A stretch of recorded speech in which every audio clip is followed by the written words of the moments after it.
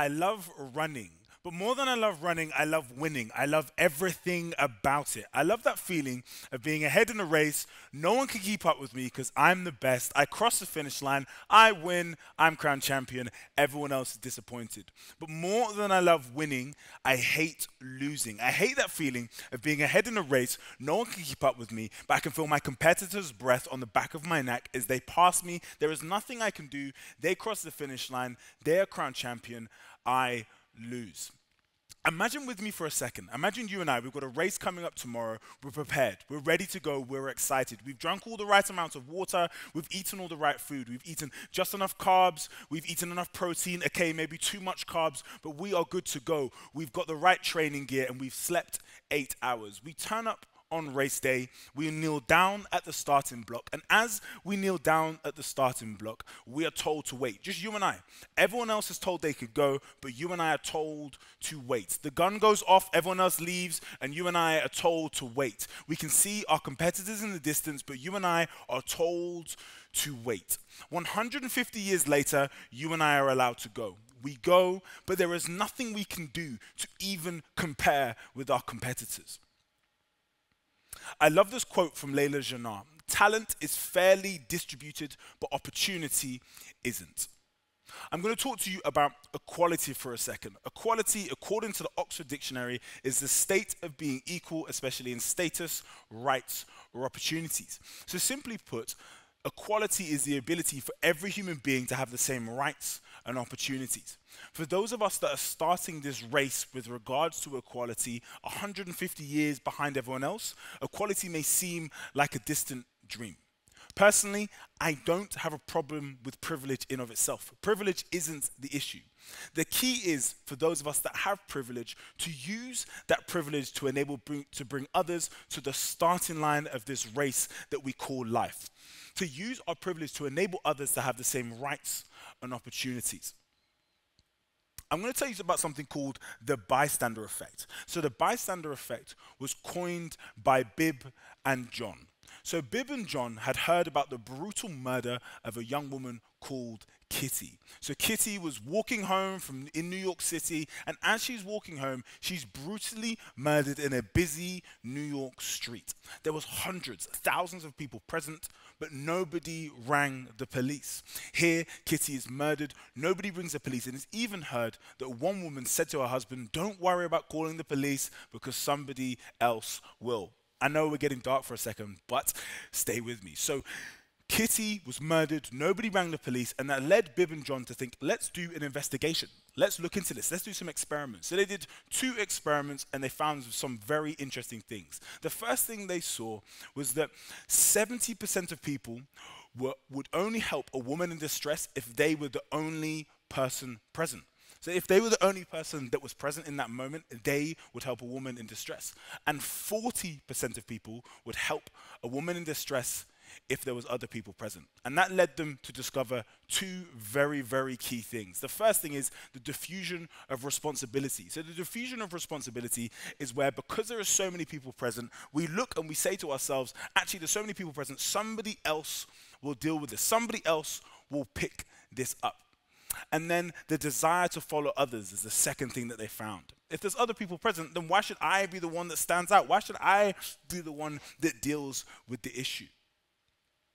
And in the fight for equality that we're all in this race that we call life, in this desire for us to bring others to the starting line, we can all suffer from the bystander effect, where there's so many issues in the world, whether it's racial equality or whether it's gender equality. We're all seeing these fights. And with regards to the diffusion of responsibility, we can say, actually, you know what? There's so many people present, so many people viewing this. Why should I be the one that deals with it? There's so many people present, so many people that can see this issue. Why should I be the one to step out first? I want to follow what other people are doing. And I can see this personally in my own life. I can see whether it's the fight for racial equality for other races that aren't black, or whether it's the fight for the LGBT community and what they're going through. I can see these issues and say to myself, actually, you know what, it isn't something I should be dealing with. With regards to the diffusion of responsibility, there's other people present. Why should I be the one that's dealing with this? Somebody else will pick this up, or whether it's the desire to follow others. I don't want to be the first one to stand out to fight for these rights.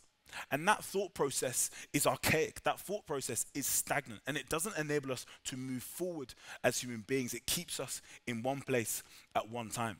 And the key to the bystander effect is understanding that we all suffer from it. And we should all try to do all we can to push past the bystander effect, to ensure that we make sure that everybody, every single human being is brought to the starting line of this race that we call life. That every human being is brought to the starting line so they have the same rights and opportunities.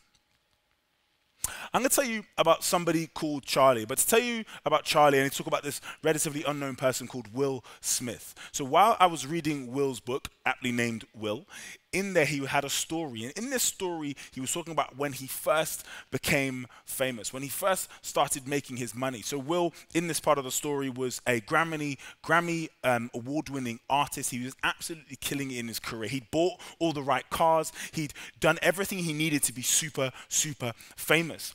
The only problem was Will hadn't paid his taxes. And there's one thing we know in life: if you don't pay your taxes, the tax man will come for you. And I love how it's a tax man and not a tax woman. But anyway, the tax man will come for you. And the tax man came for Will. He was broke. And I'm talking broke. Not like, oh, I'm kind of broke, I haven't got any money to pay for food. He was broke. So Will was dejected, disappointed. He did not want to do anything. But Will had a friend called Charlie. So Charlie was Will's childhood friend, and he was now Will's bouncer. And Charlie refused to let Will feel disappointed and dejected. So Charlie dragged Will to an award show he didn't want to go to. And when he got to this award show, Charlie was introducing Will to everybody. He was like, this is my mate Will, you need to come meet Will. And people were like, stop touching me, stop trying to talk to me. He's like, no, but this is Will, you need to hang out with him, you need to meet with him. And Charlie introduced Will to somebody called Benny Medina. So Benny Medina is a well-known entertainment executive. Benny Medina was killing it in his career. He had no idea who Will was, but Benny Medina was killing it. And Charlie said to Benny, you need to meet Will. And when Charlie met Will, who was actually in this period of time coming up with a TV show called The Fresh Prince. So you see where I'm going with this. Charlie introduced Benny to Will. Benny then casted Will as the lead in The Fresh Prince of Bel-Air, and Will's career was changed forever. Millions of us have been able to engage with beautiful content released by Will because of the hard work that Charlie put in to make sure that he didn't leave Will as a bystander. Charlie refused to allow the bystander effect to affect him. He said to himself, I'm going to make sure that I can do all I can to bring my friend to the starting line of this race that we call life. To bring my friend, to make sure that my friend has the same rights and opportunities. And in life, we all need to see Charlie and try to be more like Charlie. There was a Charlie in my life. So when I was in school, I was good at being bad. So I was that kid that was always getting everybody else in trouble. I was always the one that was misbehaving and making sure that everybody around me was misbehaving as well. So I would get kids to spend half days on Friday just going out, doing whatever the hell we wanted, and making sure that we were all skipping school at the exact same time. But my business studies teacher, Mr. Wright, saw what I was like and saw some gifts of leadership. He saw that I had the ability to lead others. I was leading others in the wrong way, but he saw that I had the gift to lead others. He also saw that I was interested in business. So he said to me, you know what, I'm going to help you to start your first business. So Mr. Wright sat down with me, taught me about profit and loss accounts, taught me how to launch my first business at 14, 15 years old. So here I am, I'm launching this t-shirt business, I'm learning how to run a business, I'm getting my friends to still take half a day on Friday, but this time they're selling stuff for me. So I'm living my best life, my best entrepreneurial life. And if it wasn't for Mr. Wright seeing me, seeing where I was, but seeing where I could be, if it wasn't for him saying, you know what, I refuse to be a bystander, I refuse to let the bystander effect affect me, I'm going to drag Jay to the starting line of this race that we call life. If it wasn't for him doing that, I wouldn't be who I am today. So because of Mr. Wright, because of his ability to bring me forward and to bring me to the starting line, I had the same rights and opportunities as everybody else. And I am who I am today because of him. And I know what you're thinking. You're thinking right now, you're thinking, okay, Jay, that's wonderful, but But what's next? What can we do next with this? I understand that we're all in this race that we call life. I understand that we all are in this to try and bring others to have the same rights and opportunities. But what's our next step? What's our clear next step off the back of this? The first thing is to understand that we need to push through the bystander effect. The bystander effect affects all of us. It stops all of us moving forward. But if we can make sure that we do all we can to bring others to the starting line, to use our privilege, our innate privilege that we all have in various ways, to use our innate privilege to bring others to the starting line of this race that we call life, we can change so many things. We can ensure that equality is on the agenda for everybody. So our key steps after this is going to ourselves, I suffer from the bystander effect, how can I push through that?